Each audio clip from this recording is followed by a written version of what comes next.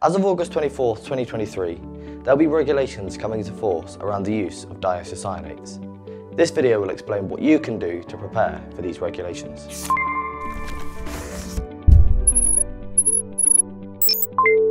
Hi, I'm Tom, and in this video I'll be talking about the two options available to prepare for the Diisocyanate Regulations coming into force in 2023.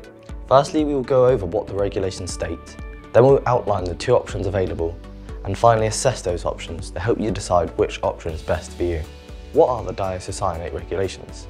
The regulations state that diisocyanates shall not be used on their own or in mixtures for industrial or professional use after August 24th, 2023 unless A. The concentration of diisocyanates is less than 0.1% by weight, or B. The employer ensures that professional and industrial users have completed training on the safe use of diisocyanates before using products containing more than 0.1% of the chemical. In order to comply with these regulations, there are two options available. You can either provide the necessary training or look for alternative products that don't contain diisocyanates. We will go over each option in more detail now. The first option is to ensure all operatives receive the correct training.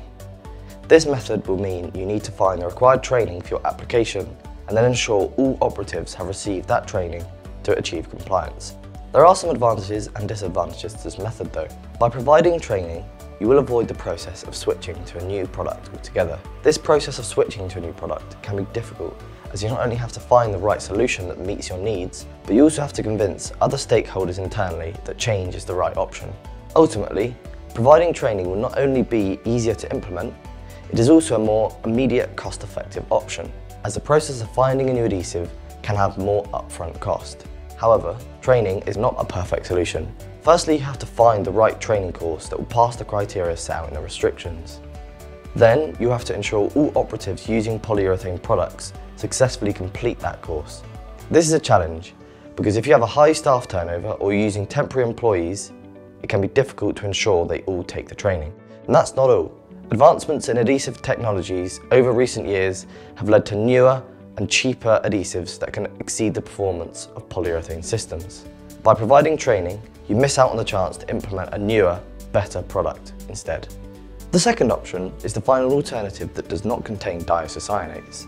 This will involve finding an alternative adhesive that not only fits the requirements you need from the adhesive, but also contains less than 0.1% diisocyanate. Again, there are advantages and disadvantages to this option. The main advantage to changing adhesives is you remove the need to train the staff on how to handle diisocyanates. Companies with high staff turnover and temporary employees will not constantly need to retrain staff. You'll also be able to look at improving your processes.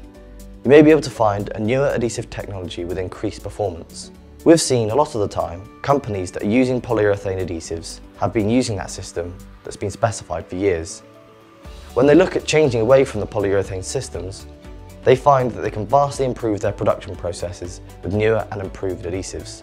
Methyl methacryl adhesives, also known as acrylics, and epoxy adhesives are the two most structural adhesive types that can replace polyurethane systems.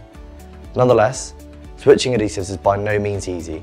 The change process is often difficult due to resistance internally, and it can also take a long time, sometimes up to 3 to 6 months. However, if you start early enough, you will be ahead of the curve and you will have implemented your solution to the Diisocyanate Regulations by the time they come into force in August 24th, 2023. You will also have to ensure that any new products match the required performance for that application. So now that you know a bit more about each option available, it's time to make a decision. If you think training is the best route for you, head to the comments or resources section below and it will help you provide all the information and links you need to find the right training solutions.